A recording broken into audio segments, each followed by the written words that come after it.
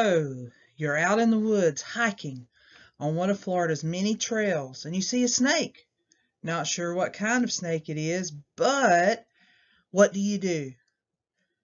In today's lesson, we will learn about Florida's venomous snakes, the habitats they live in, some ways to identify them, and we'll also learn about copycat or look-alike snakes. So whether you know all about snakes or you know very little about them, I hope you will learn something from this video. So let's get started. First of all, let's talk about some of Florida's snake facts. There are 45 native snake species found in Florida. Native means that they've always been here. Now we know that we have some invasive snake species, especially down in the Everglades, like the Burmese python and the red-tailed or common boa. They are causing havoc on the ecological system. Those snakes are not native to Florida. And of those 45 snake species, or native species, only 6 are venomous.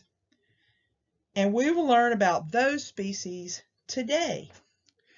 Whether or not you like snakes, we must understand that all native snakes occupy a valuable place in our ecosystem, whether they're venomous or non-venomous. Many snakes help control rodent and pest populations, and we know that these pests often carry diseases that are harmful to humans. Some non-venomous snakes, like the eastern indigo and the common king snake, actually eat venomous snakes. Snakes are also important prey for food for many birds, mammals, and yes, the old alligator.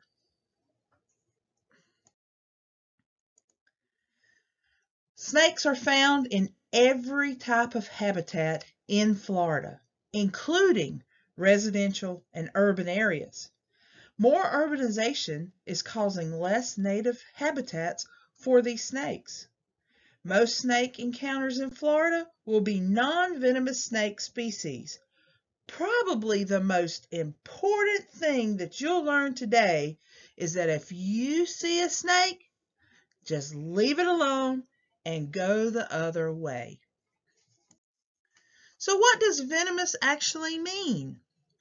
Well, venomous means simply that these types of snakes can strike and release toxins or poisons into your bloodstream. Sometimes the snakes strike and they do not inject any venom. This is called a dry strike. Non-venomous snakes will also strike, but they will only leave nasty puncture wounds. In this slide, we will compare some of the physical characteristics between Florida non-venomous and venomous snakes. Let's start with the shape of the head. When observing from above, the non-venomous snake usually has an oval-shaped head, while the venomous snake, they usually have more of a triangular-shaped head. However, don't be fooled by those non-venomous snakes. When provoked, non-venomous snakes can flatten their heads to look like a triangular shape. It's a defense mechanism saying, "Yep, I'm scary, leave me alone." Next, let's look at the pupils in the eyes. Non-venomous snakes have round pupils. And venomous species have elliptical-shaped pupils, like cat eyes or slits. Move your attention to the number 3 on the non-venomous snake. That's pretty to identify as its nostril. But look at the venomous snake. The number 3 by the venomous snake, you actually have a 3B, that's its nostril, and also a 3A. The 3A is the snake's facial pit. This pit is found on 5 of the 6 venomous snakes in Florida. These snakes are known as pit vipers. They use this pit as a heat sensor when hunting their prey. They can feel the heat of the little rabbit that they're chasing or the rat that they're chasing. Notice number 4 on the non-venomous snake. The last scales are divided from the cloacia to the end of its tail. But on a venomous species, the scales are undivided. And lastly, many snakes vibrate the end of their tail when they're upset or being provoked. 3 of the venomous snakes in Florida have rattles on the end of their tail. Also, most venomous snakes in Florida are large-bodied snakes. A few other interesting facts are that all pit vipers give birth to live babies. They give live birth. And they have some sort of black or dark mask or band from their eyes to the back of their head. Those are just some of the interesting facts about venomous snakes. First of all, there's one of those venomous snakes in Florida that has traits more of a non-venomous species, and we'll talk about that one in a little bit. But the first venomous snake that we're going to discuss is the dusky pygmy rattlesnake. This snake accounts for more venomous snake bites in Florida and snake encounters than any other venomous species. Mostly because it's small and not easily seen or heard. The adult only averages between 12 and 16 inches, so it doesn't get very big, about a foot and a half. But it's a thick-bodied snake with vertical pupils, facial pits, and a triangular-shaped head, and it also has a set of small rattles on the end of the tail. It's gray with dark blotches along its side and reddish brown stripe running down its back. The pygmy rattlesnake is found throughout the state of Florida, with exception to the Florida Keys. Pine and hardwood forest, sand hills, and around lakes and ponds and canals are the variety of habitats that this snake prefers. They feed mainly on lizards and frogs and will tend to be aggressive. They will hold their ground if approached. Small, but they think they're big.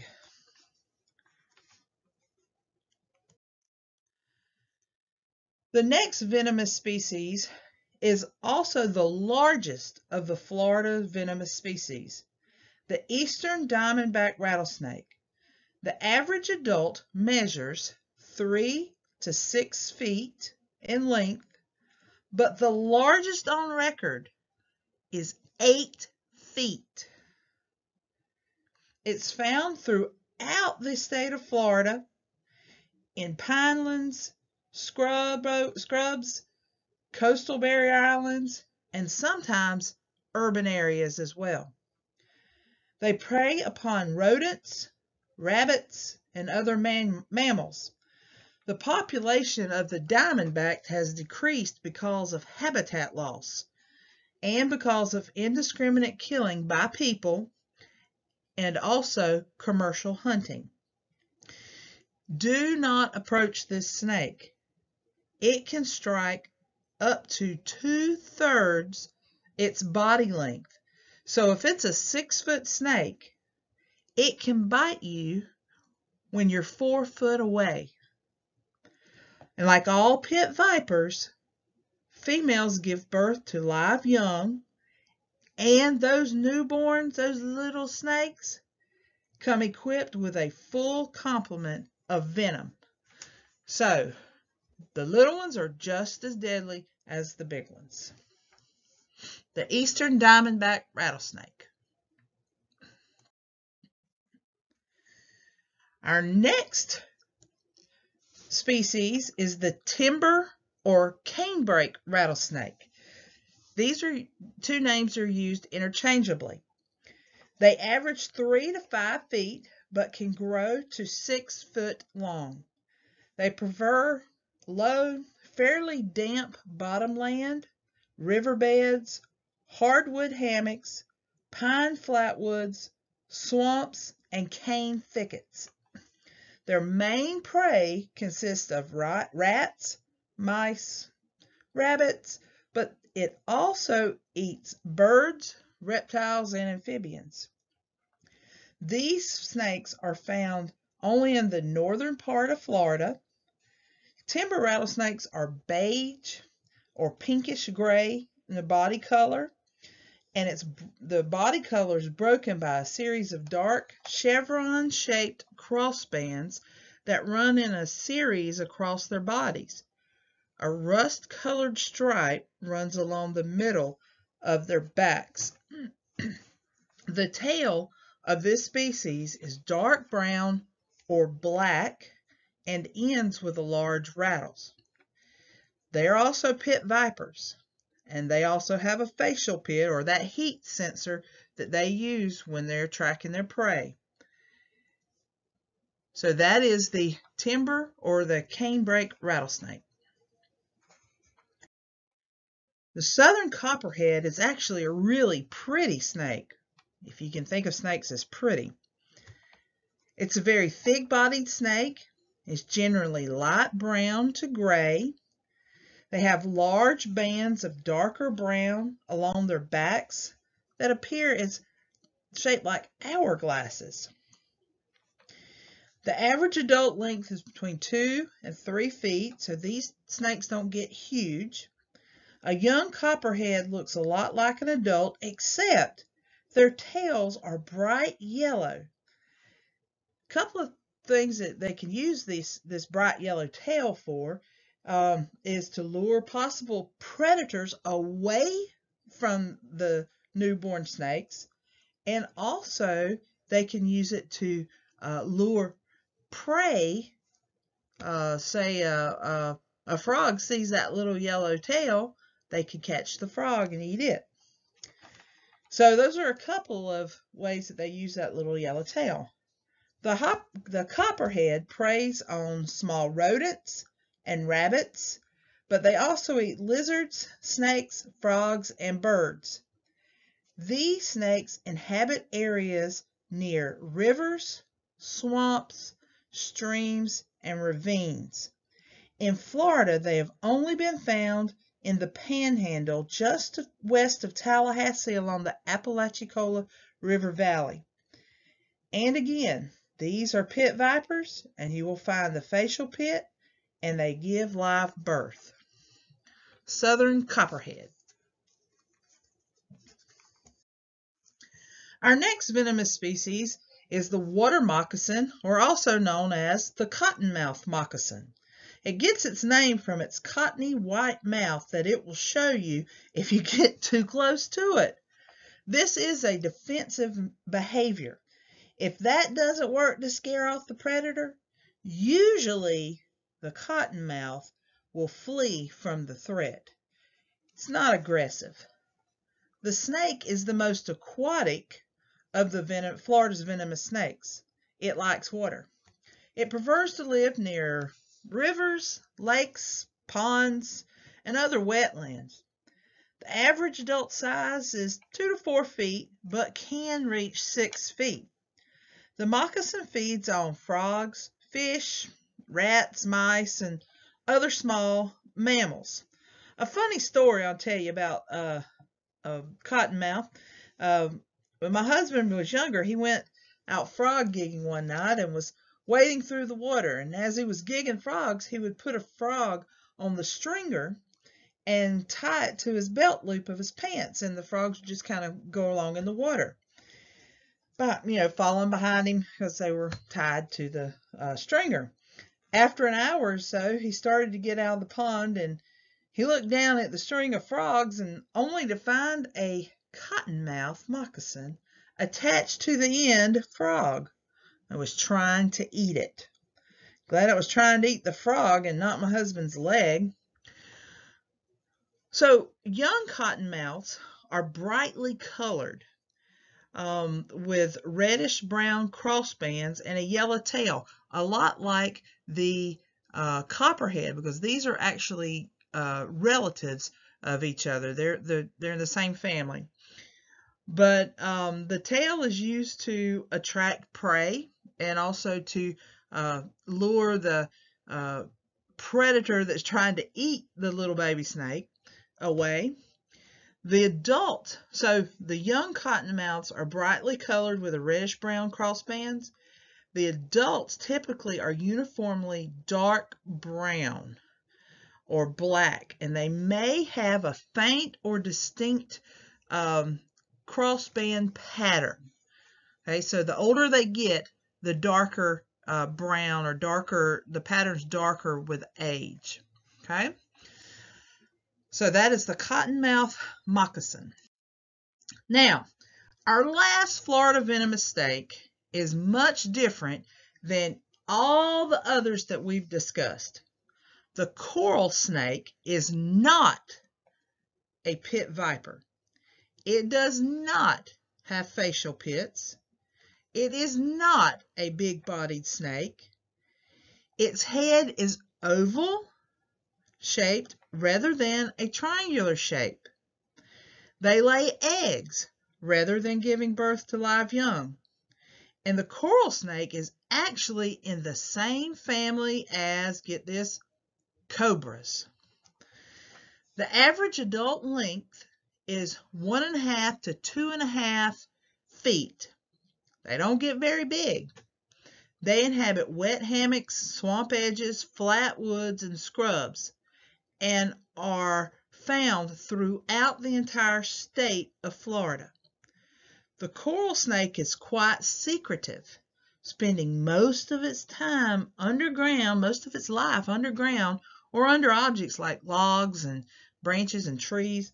Their prey consists of lizards, snakes, and frogs. These snakes are brightly colored with red, yellow, and black rings that encircle their entire body. The rings on these snakes go all the way around their body, even on their underside. The head has a blunt black snout followed by a band of yellow. The tail is black and yellow. That's an important thing to have that black and yellow, to know that, because that's in the next slide I'm going to show you. You can distinguish that from another snake. So that is the eastern coral snake. It's the only one that's not a pit viper, the only venomous species in Florida that is not a pit viper. Okay. So don't be fooled by these snake lookalikes. Look closely at these two photos. The coral snake on the left has a color pattern, red and yellow touching. And the non-venomous king snake, scarlet king snake, on the right has the color pattern of red and black touching. So to tell the two snake species apart, there's a little rhyme. Red on yellow, kill a fellow, for a coral snake. Red on black, friend of Jack. So if you see a snake that's red on yellow, you know that that's a coral snake. And it has a black face with a yellow band. Then the king snake, you'll know it's a scarlet king snake if it's red on black and it has a red face. Okay, so that's one snake lookalikes.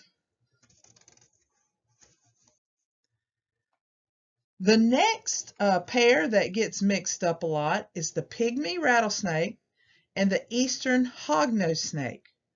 Look at these snakes. Their color patterns are very, very similar. They're the same size. They're pretty small snakes. The hognose snake doesn't get much bigger than a foot in length. Neither does the pygmy rattlesnake.